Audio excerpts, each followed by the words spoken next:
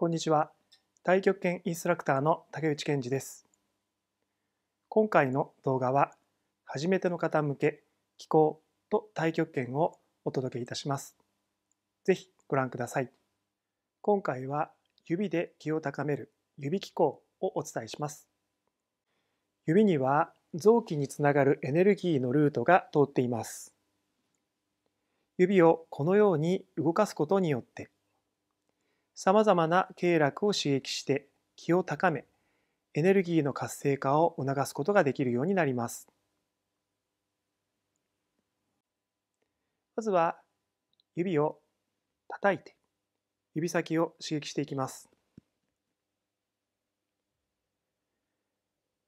それでは手を離してみましょう。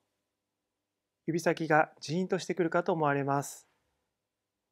気血の流れが少々良くなったところで指1個を始めていきましょう。足を腰幅ほどに開き、手を前に出していきます。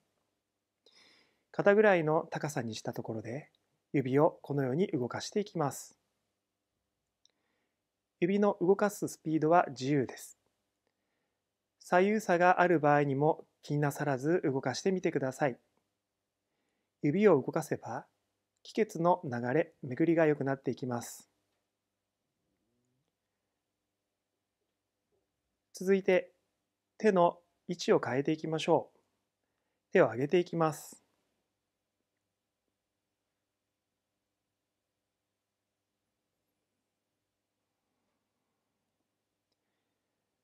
それではこの手の位置を下げていきましょう。徐々に下げていくことにします。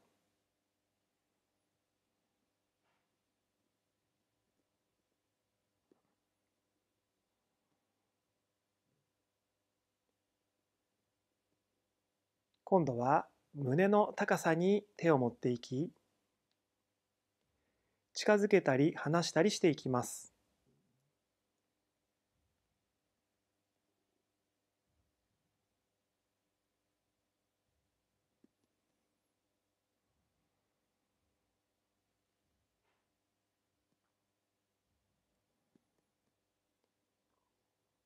胸の高さから今度はおでこの高さあたりにしていきましょう。こちらも手を離したり近づけていきます。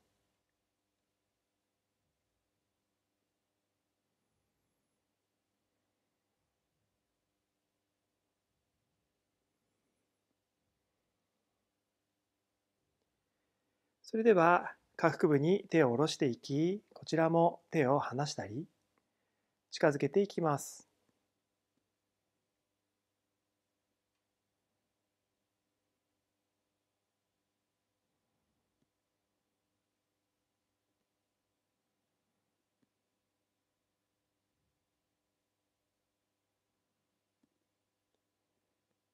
続いて手を上から下に下ろしていきます。少々前傾前屈をして足の前に指を下ろしていきます。体をゆっくり上げていきましょう。もう一度。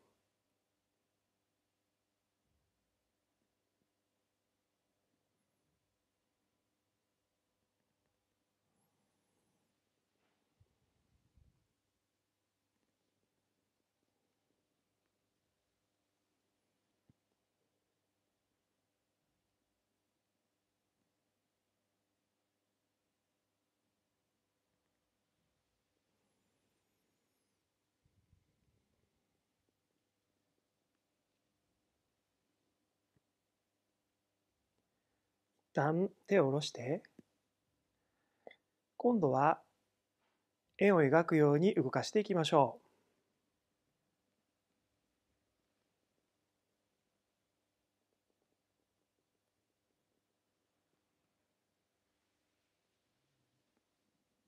う。もう一周。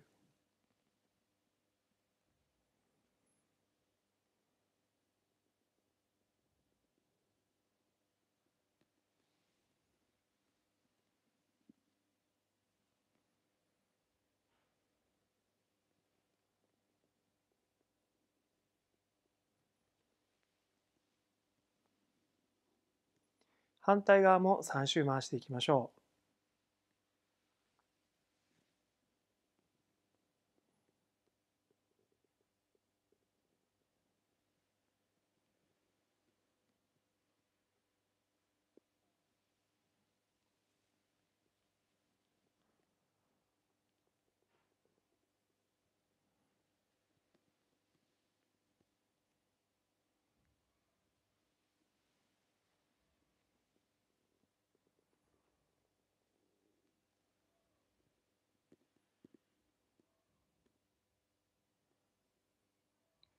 では動きを止めて、指先のジーンとする感覚を味わいます。シンプルな動きではありますが、指を動かすだけでかなり気血の流れが良くなっていくことが実感されると思われます。ここで収弧を行います。手を外側から上げていきましょう。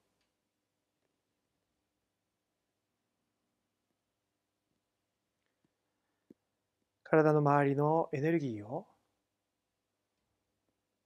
かき集めていく形になります。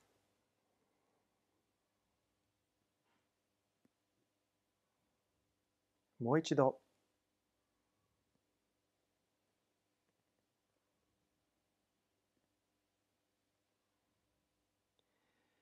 手をお腹の前で重ね、右に3周、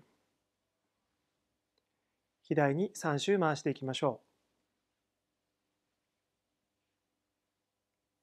歯をカチカチカチカチ、もぐもぐもぐもぐ。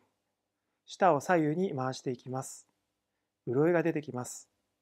その潤いの中にも天の気や地の気、今日動いたエネルギーが含まれてきます。では飲み込んでいきましょう。飲み込んで丹田に気を収めていきます。もう一度実感のあるところで気を飲み込んで丹田に気を収めていきます。